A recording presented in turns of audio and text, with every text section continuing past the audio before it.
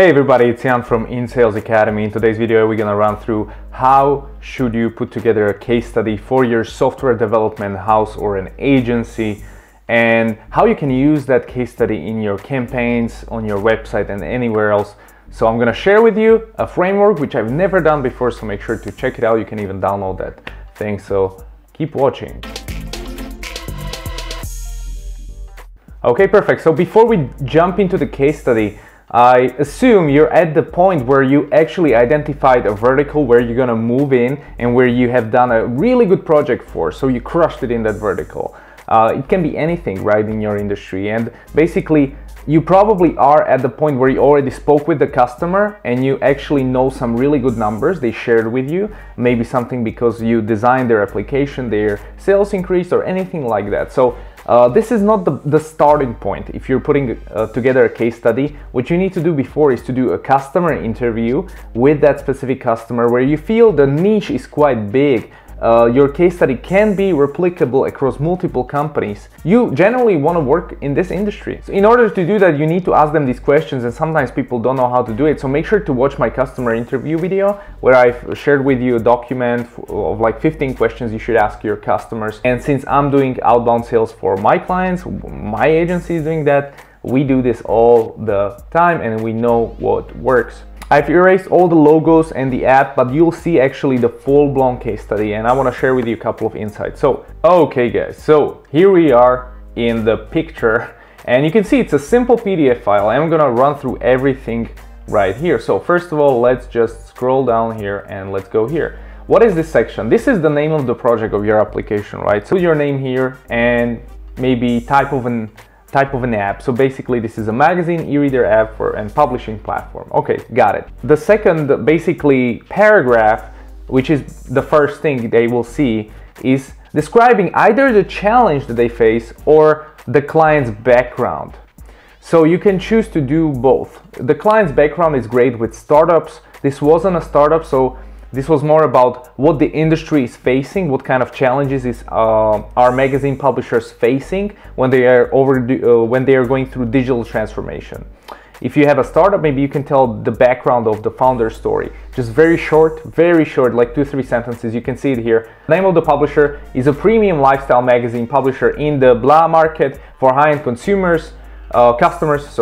As the media industry is going through digital transformation, the name of the publisher had to come up with a solution for the magazines in order to stay relevant and lead the market, okay? That is sort of an introduction to the case study. Now, as I mentioned, there's a couple of ways to do this. This is just one of them. If there's a clear challenge in the industry, I would go with that. If it's more about the idea or the client's background, I would go with that. So perhaps I'd include right here under the project name the type of a platform you're developing on. So this would be like iOS, Android and web. Your approach, what does that mean?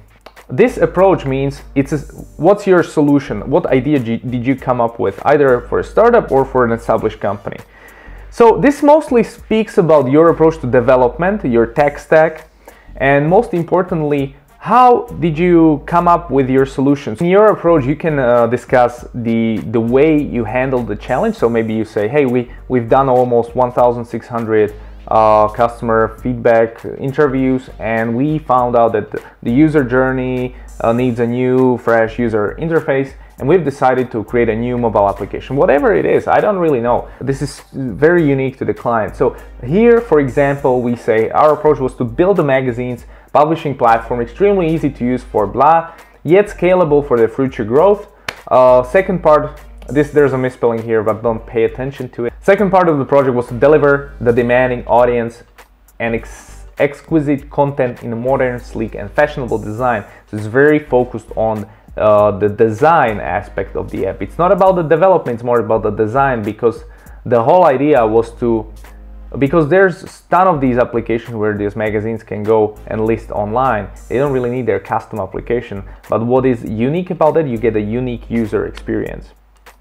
Okay, you don't get that if you list in some magazine catalog. So that was unique about this. Now, what about now? Well, you should prepare some sort of mock-ups and pictures. So you can see on the right side, there's a home page of the app, and it actually lists maybe 9 magazines. I think they had 9 magazines. You can scroll through them and just pick some of them. Now here you have basic features. You have my subscription and how it works. So this says available for both mobile and tablet, Android and iOS, gives a blah blah blah to a famous well-crafted magazine's covers. Great. Now this is erased again, can publish new ideas in a matter of just a few clicks, distributing the premium content immediately across all devices and readers. So this screen on the left is mostly for the person who distributes the content across all the magazines. So that would be the content writer at the magazine. The screen on the right side is mostly how the users are seeing it, which are the readers. Okay, so it's very easy. You always have these two groups in your development. So here we say users buy a monthly or yearly subscription to gain access to all issues and content which comes both in the form of magazine and standalone articles. Now this is interesting, right? After this, you've kind of described the idea, right? If I read through this, I understand. You've developed iOS, mobile and web. You've done it this way. There's a user, there's a writer. I want to hear something else, right? This is not enough. And I see so many agencies do this mistake. So in order to have these things, which is the last thing, are the results and achievements. Okay, so let's run through them and I'll give you some ideas later.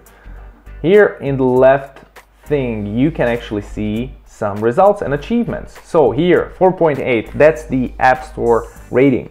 Right, so average rating 4.8 out of 5, making it one of the best rated magazines apps. Some people have such trouble coming up with some specific numbers. Just look at the reviews and if they're great, put it there.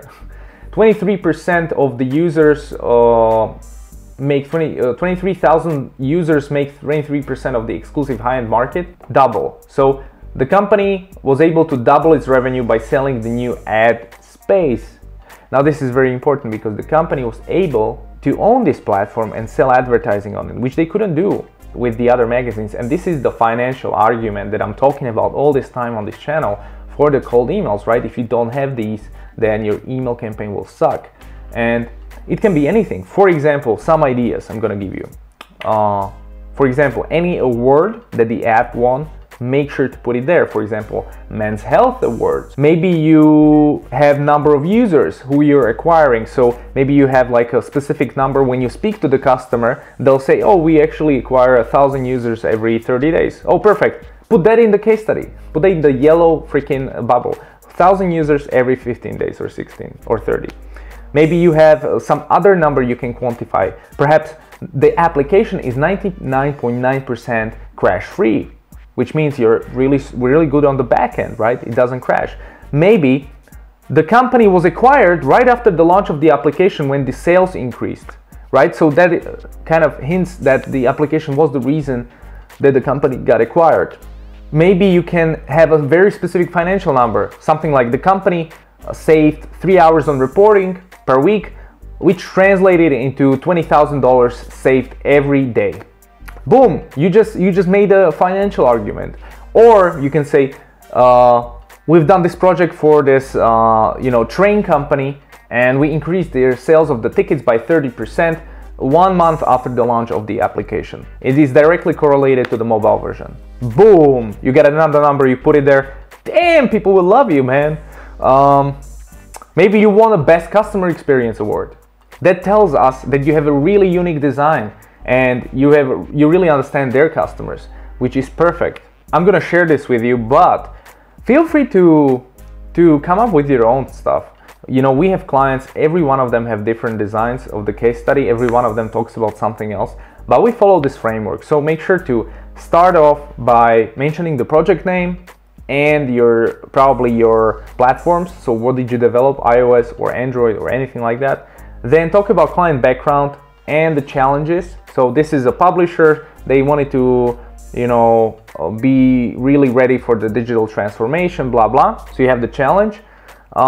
Then talk about your approach to development, just very short, and then add some mock-ups and screenshots of the application and talk about the features, talk about the main things in the app from the user's perspective and from like here from the content writer perspective, right?